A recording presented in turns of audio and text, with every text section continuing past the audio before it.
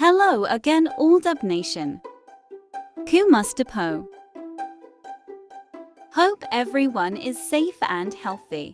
Welcome to my channel, Alden and Maine edition. Luckily, some things will always be easy, like my body acne control skincare routine. First, I wash away the day's dirt, excess oil, and bacteria on my body with OxyCure Sulfur Soap. Then I use OxyCure Body Acne Spray to help dry out body acne and visibly reduce it in as fast as 1 week. Life can be a hustle, but body care doesn't have to be. I wanna ask po, how you and your siblings, your family, remember Mami Rosario during this time po? Of course, yung nanay ko is the typical mom na kasi we're a very typical family that lives in the province eh. So syempre, yan yung pagising sa umaga, maghahanda ng almusal sa mga anak, tapos hintayin kami makapasok sa school, pagkatapos maglalaba, magluluto, tapos maliligo, manonood ng teleserye, tapos pag pauwi na kami, magre-ready na ng hapunan, and then that's a routine. And I've always remembered my mom as a happy person. She's, I think sa kanya ko nakuha, actually sa kanya ko po nakuha to. My mom gave me this dimple, nasa kanya yung dimple kasi wala namang dimple yung tatay ko. To the people who knows my mom, alam naman nila na how nice of a person she is. She's a person you can trust, and she's very that will put the kids first. I think lahat naman ng parents ganun eh. Kami muna bago siya. Yun. And she's one of my inspirations, and siya yung one of the reasons why I'm here in this industry, because it's her dream for me na mapunta dito. So if you have a message to other kids who lost their parents, their moms to illness, especially now at the time of COVID, madami pong mga nawalan ng parents, what do you wanna say to them po? Napakasakit nun.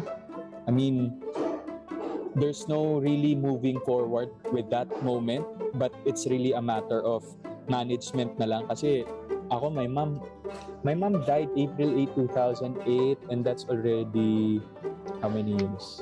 13 years. So 13 years na siyang wala, but still I've just learned how to manage the emotion, the sadness, the space that was left there, but there's no really moving on.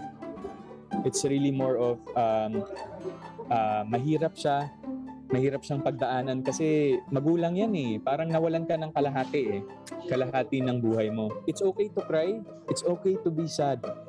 Pangit din naman na invalidate natin yun kasi I can speak from experience because I've been there.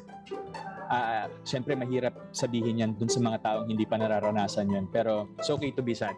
It's okay to mourn for someone you've lost that's very dear to you, but make sure that you set a cap for that. Parang hanggang dito lang. Let's say ako, whenever I'm sad, that's also one of the things I've learned from my mentors. Malungkot ka, bigyan mo lang sarili mo 2 days. Give niya ka 2 araw, dire-diretso. Basta make sure after that second day of you mourning, okay ka na. And then you move forward. Kasi para na rin dun sa nawala mong mahal sa buhay, you live your life for them because they don't wanna see you mourning. They don't wanna see you broken. You live for them. You continue their legacy by